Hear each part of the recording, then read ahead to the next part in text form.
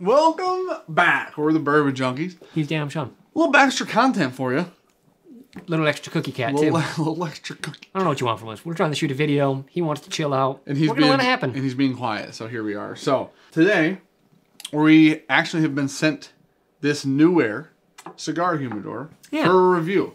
So we're going to review it. We've had it for about a month. Let's get into that. Let's go.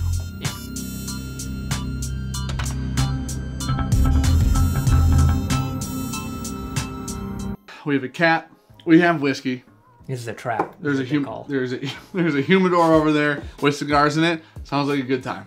So basically, New Air was like, "Hey, we're re-releasing new humidors." This is a nice 250 counter. It's heated and cooled, which is what sets it apart. That is probably what we were missing on our other one. Yes, is the heating aspect. Yep. We live in Michigan. Yes, it's been cold as shit the last 2 weeks. 3 weeks, at like, least 2. Yeah, we needed some heating because it just wasn't quite up that temp. We don't keep it 70 out here when nobody's out here. We can't afford it. So so New Air does the air circulation.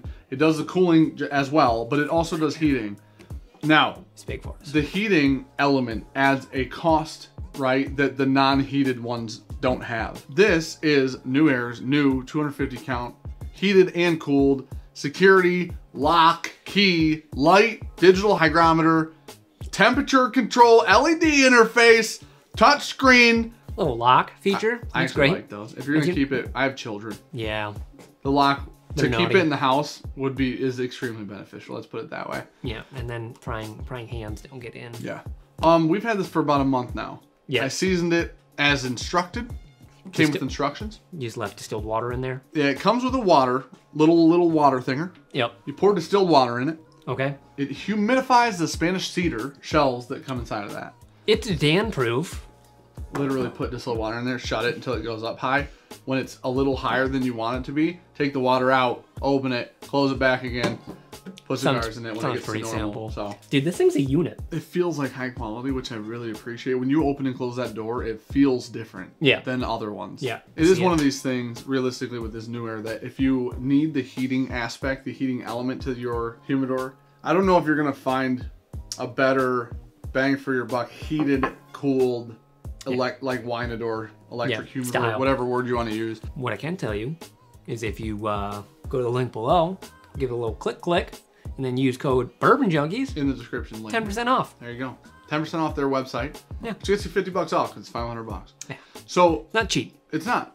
There is no such thing as a cheap heated and cooled. Yeah. Heated Coolidor. Yeah. There's just not. Unfortunately, it is what it is. Honestly, one of the least hands-on maintenance method. Yeah, really. We talked about this in the last review we did of a Coolidor. It does have temperature controls on it, so you can actually set the temp on there. I've ran it at 64, 65. I've ran it at 73. I've been all over the place, and we have a digital thermometer and hygrometer sitting in there with it, and it has been within 1 degree the whole time. The digital hygrometer that came in it has been within a 0.5% of the one I put in there the whole time. Which is a calibrated one, right? So now that being said, this thing has worked well enough that like Sean and I have been talking about, like, because we were looking for these before because we needed something with heating in it. Sean's been talking about picking one up, that kind of stuff. It's been fantastic. Yeah, the heating is really nice. If you want one, check out the link in the description. Use the code Bourbonjunkies at checkout from that link. I mean, why not? Get you $50 off. It'd be weird not to. I honestly don't think you're gonna find a better heated, cooled Coolidor. So it's an absolute unit. Yeah, it's fantastic.